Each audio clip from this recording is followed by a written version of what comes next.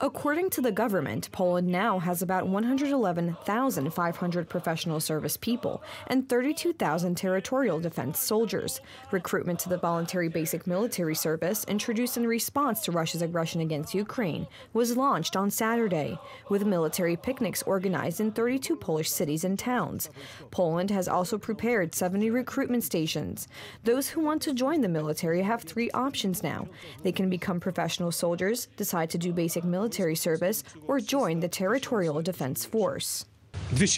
Our goal is to enlarge the army up to 300,000 troops, 250,000 professional troops, and 50,000 territorial defense. Moreover, we want to train as many people as we can.